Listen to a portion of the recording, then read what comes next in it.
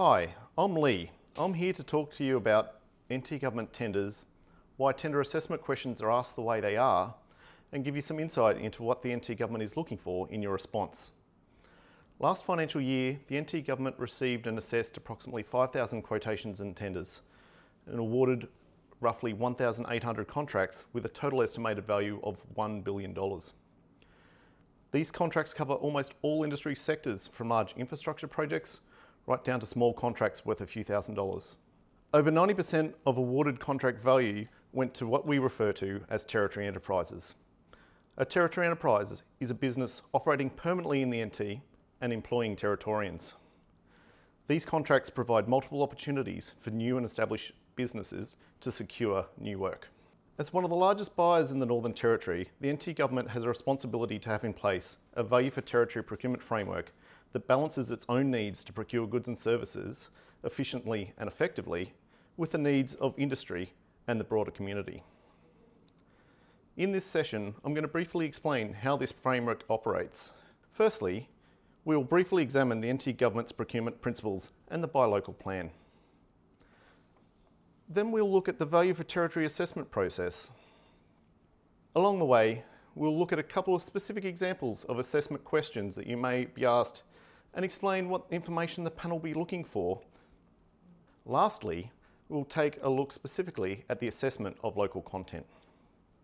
During this session, I will be assuming that you already have a basic understanding of generic tender practices, and we'll be talking generically about NT government procurement processes. If you would like to find detailed information, you can find it on the NT government's website by searching procurement rules on nt.gov.au.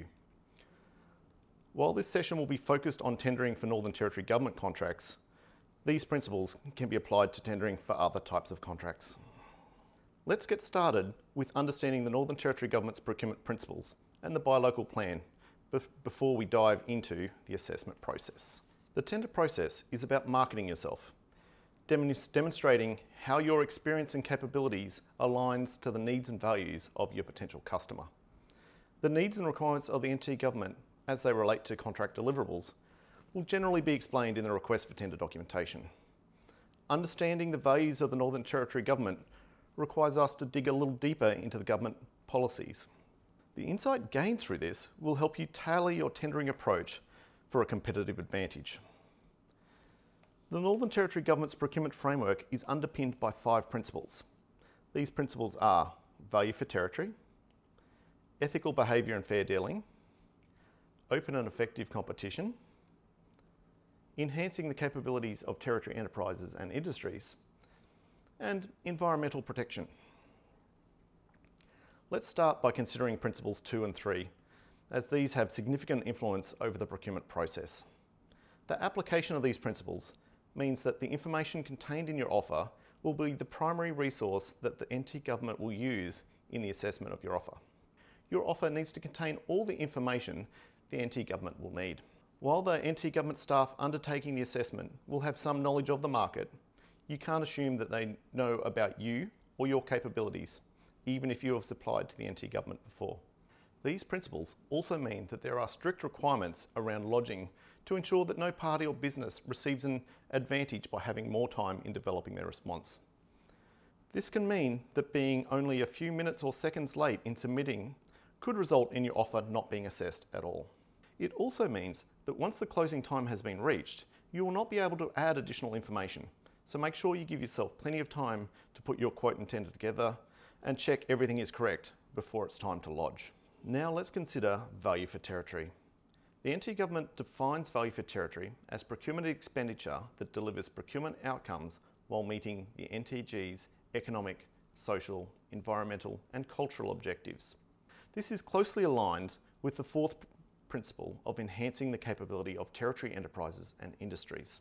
Considering these principles makes it clear that the NT government is interested in achieving more than just procuring supplies at the lowest possible cost. NT government procurement assessments consider the non-financial benefit of your offer as part of a balanced value for territory assessment methodology. Assessments typically consider the following criteria. Past performance. Have you completed this type of work before? What is your evidence? Capacity. Do you have the capacity to deliver the requirements? Who are your key staff that will be delivering? What facilities and equipment will you be using? Timeliness. Can you deliver the project on time? What is your work plan and what contingencies can you put in place in case things don't go as planned? Local content. What benefits will the Northern Territory see beyond the successful delivery of the project? Innovation.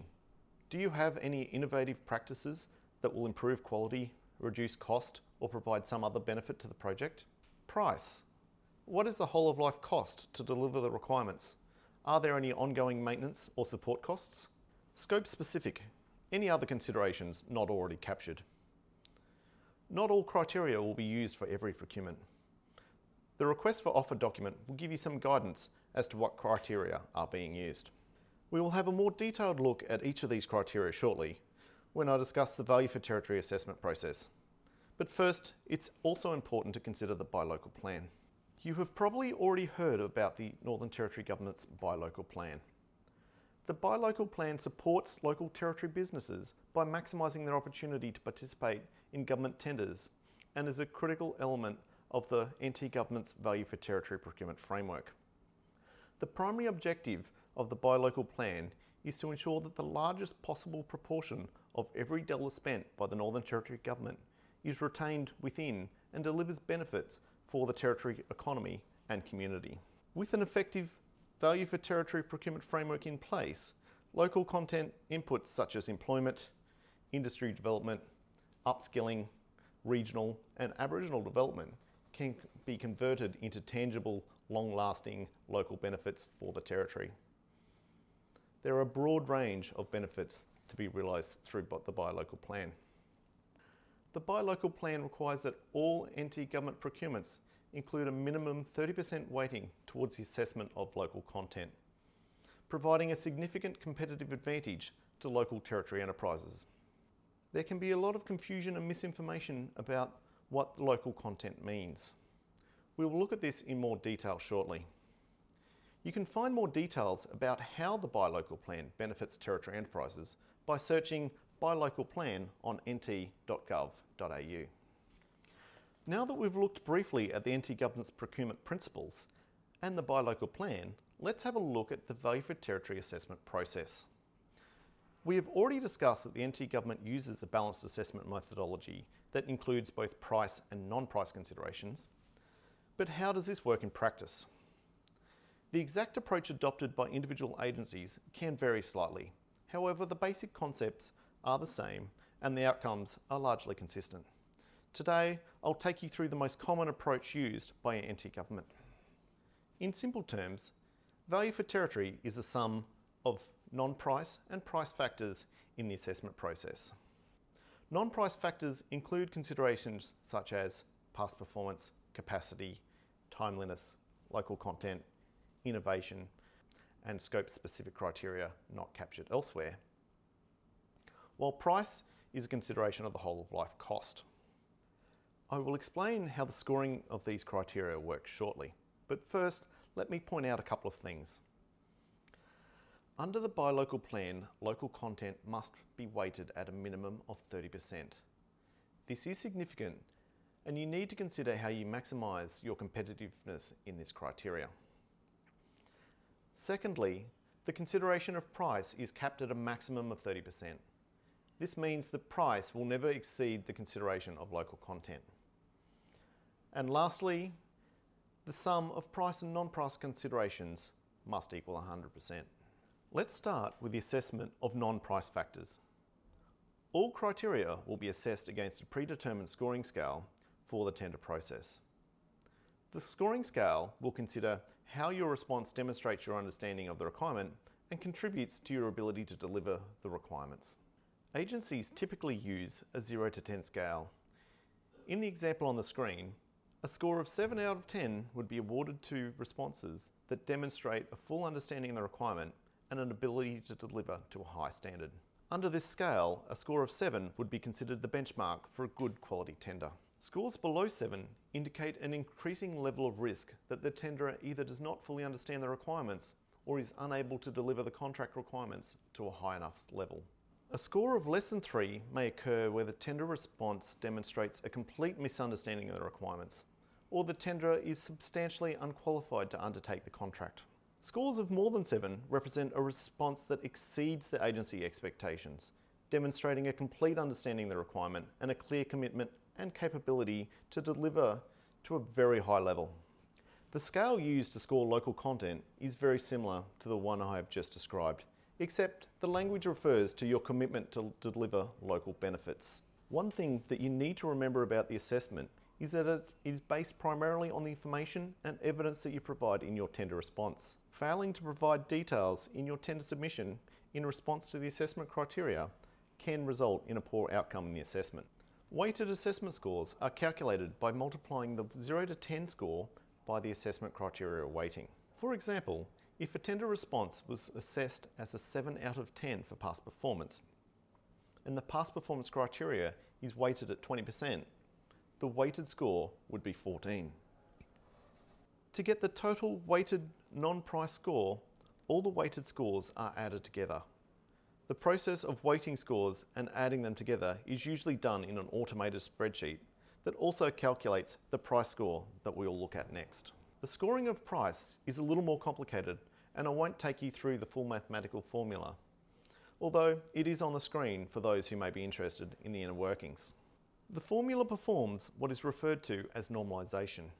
In other words, it transforms the tenderer's price into a weighted score.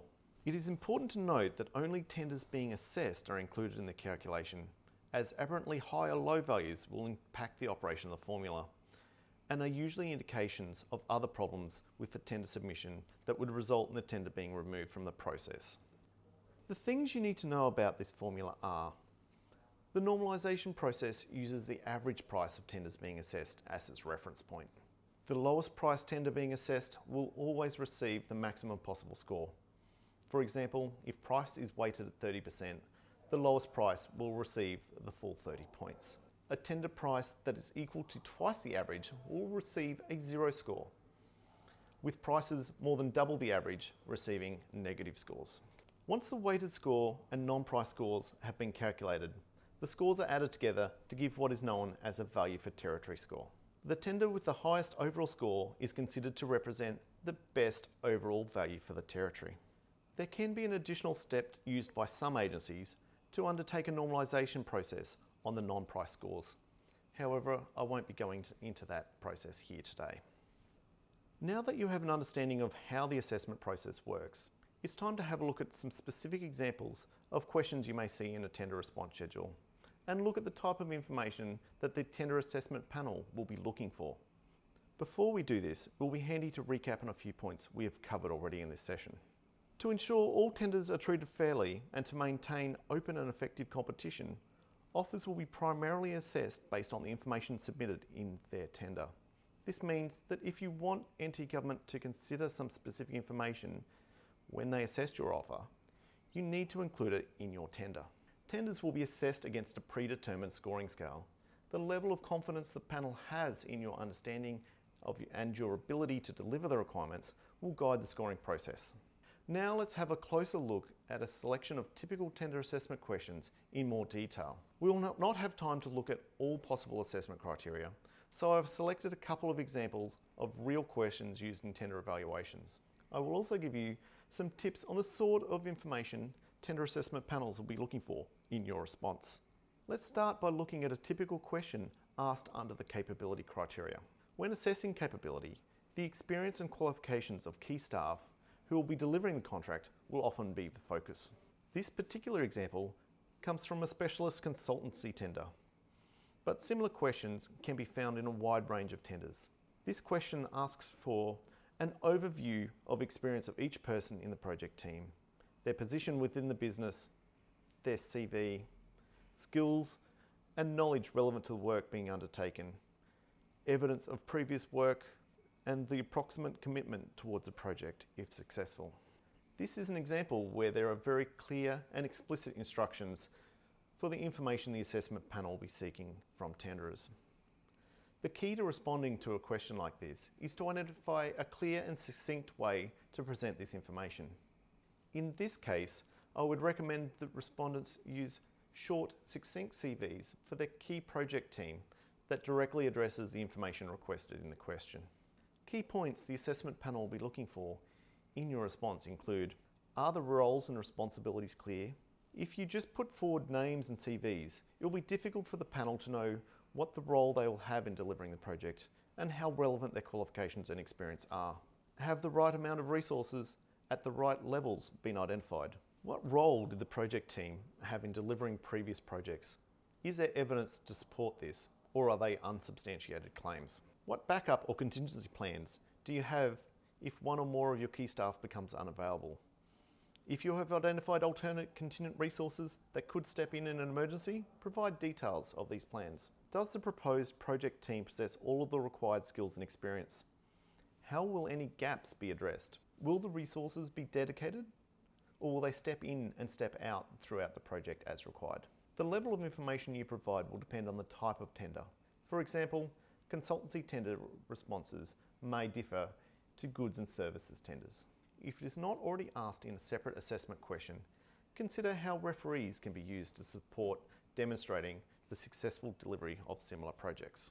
Now, let's look at timeliness. When assessing timeliness, assessment panels will usually be looking for a number of things. Firstly, does the proposed work plan demonstrate a sound understanding of the steps required to deliver the requirements? Secondly, does the work plan align with the resources identified to deliver the contract? And lastly, awareness and management of risk factors that could negatively impact contract delivery. In this example, two separate questions are asked. The first focusing on the delivery timeframe and milestones, and the second around risk management. Key points the assessment panel will be looking for include: what are the key milestones and deliverables? Do they demonstrate a thorough understanding of the work required to be undertaken? What assumptions are being made? Are the assumptions reasonable? Is the delivery timeframe realistic, or is it too optimistic or conservative? Have enough resources been identified to undertake the work? Is it clear what point input from the NT government will be required? Has adequate time been allowed for the NT government to review and respond? How will risks to the delivery schedule be managed? Are there contingency plans that can be put in place if things don't go as planned? Have contingencies been included in the critical path, or will the entire project be delayed if a single deadline is missed? When assessing timeliness, assessment panels will cross-check a number of other aspects of your response, such as resourcing plans, to ensure that there is alignment and consistency. Before we look at some specific examples of local content assessment questions, let's look at what the Northern Territory Government means by local content.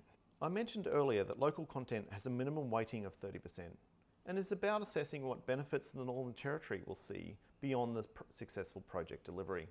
But what sort of things constitute a benefit to the Territory? Depending on the nature of the procurement, local content relates to any or all of the following criteria: local employment, upskilling, including apprentices, formal and informal training, local industry participation, such as subcontractors or parts of the supply chain, local industry development initiatives, Aboriginal development initiatives, regional development initiatives. The focus of the local content assessment will be determined by the agency to align with the contract requirements and to maximise the benefits that can be realised by the Territory. For lower value or shorter term contracts, say 10 or 12 weeks, agencies are encouraged to focus on demonstrated ongoing commitment of tenderers to improve the Territory through their everyday business activity. For longer term contracts, or where the scale of the project allows, agencies are encouraged to focus on commitments to deliver local benefits through the delivery of the contract. If you are awarded a contract, your response to the local content question forms what is known as a local benefit commitment. Local benefit commitments are a deliverable part of the contract that will be managed. Now, let's look at a couple of questions you may be asked to respond to. Let's start with one of the most common local content assessment questions. Where are the business premises and staff that will deliver the contract located? Using local facilities and people helps reduce supply chain risk during the delivery of the contract and can help ensure that local communities see tangible benefits from government expenditure in their region. When responding to questions about the location of business premises and staffing, it can be beneficial to include all NT-based facilities and staff, as this helps paint a more complete picture of your footprint in the Territory. Just be sure to clearly identify which ones will be used to directly deliver the contract. Key points the assessment panel will be looking for in your response include: what premises will be used to deliver the contract requirements? And what is the proximity to the area where the works or services will be delivered? Where are staff delivering the contract based? What other facilities and staff will be used to support the delivery of the contract through activities such as administrative support or similar? Next, let's look at a question relating to proposed subcontractors and suppliers. Almost all contracts will include at least some component that will be sourced or delivered by a subcontractor. These arrangements can have a significant impact on the amount of benefit the Territory will realise through the contract. In this example, tenderers are asked to detail all proposed subcontractors and suppliers, including if they are a Territory enterprise or not. A Territory enterprise is defined as one that is operating in the NT, has a permanent presence in the NT, and employs Territorians. The use of Territory enterprises in the supply chain ensures that there are opportunities for local industry growth. Remember to consider where you support Territory enterprises as suppliers in your everyday business when preparing your response. Key points that the assessment panel will be looking for in your response include: what proportion of the contract value will be outsourced to suppliers or subcontractors? To what extent will Territory enterprises be utilised as suppliers and subcontractors? Does the tenderer support buy local principles in their everyday business? Assessment of the proposed subcontractor arrangements will take place alongside the assessment of your internal resourcing commitments to ensure that both approaches are treated equally. Remember that your answers to these questions will form part of your buy local commitments under the contract. While the assessment of local content will often focus on business-related activities such as employment and subcontracting, the NT Government does recognise the benefits of supporting local community organisations. In this example, tenderers are asked to describe how their community involvement benefits the Northern Territory. Key points that the assessment panel will be looking for in your response include: do tenderers support local community organisations? What is the nature of the support? For example, are tenderers leveraging their business capabilities through pro bono or in-kind support? Lastly, let's have a look at a question relating to Aboriginal participation in government contracts. Questions relating to staffing and subcontractors will often include a request to specifically identify Aboriginal employment and the use of Aboriginal business enterprises as subcontractors. These questions are reasonably straightforward to respond to. The example that I have chosen for this session is somewhat different, as it directly focuses on the role industry can have in addressing broader community issues. The question asks for details of any steps taken to increase Aboriginal participation in your industry. Focusing the question this way acknowledges tenderers who adopt buy local type policies and practices into their own business. In preparing your response, think about how you support the principles of the buy local plan in your business. Key points the assessment panel will be looking for in your response include: have tenderers taken any proactive action to increase Aboriginal participation in their industry? Is the action achievable? How is the action evidenced? Every tender is an opportunity to get feedback on how you can improve. Once the tendering process has been completed and you have been notified of the outcome, you can ask for a debrief. A debrief will provide you insight into the strengths and weaknesses of your offer as assessed by the Northern Territory Government Assessment Panel. You can use this information to improve future submissions and improve your overall competitiveness. During the debrief, the agency will detail areas of strength in your offer that were viewed favourably. Identify areas of your submission that could have been improved or failed to meet the NT Government's expectations. Offer you an opportunity to provide feedback of your own. Are there any ways the Northern Territory Government could improve? The debrief will only discuss the assessment of your offer. No detail of any other offers will be discussed, except for providing you the name of the successful tenderer and the estimated contract award value. If you have specific questions you would like to ask the debrief panel, or a particular aspect of your offer that you'd like feedback on, it is best to inform the agency when requesting the debrief. This will ensure that the agency has the information available during the debrief. After the debrief is completed, the agency will make a record of the meeting and provide you a copy. This concludes our session on demystifying government tenders. Before I leave you, I'd like to just recap a few key takeaways. Remember, tendering is about providing a competitive offer and marketing your business. Considering the NT Government's procurement principles will help you understand what is important to the Northern Territory Government. Read the tender documents and respond to all evaluation questions, even if you think they are not relevant. Be sure to include all information that you want the tender assessment panel to consider when assessing your offer. Don't assume that we know your business or you. And lastly, feedback is critical to improving. Ask for a debrief. Thank you for watching.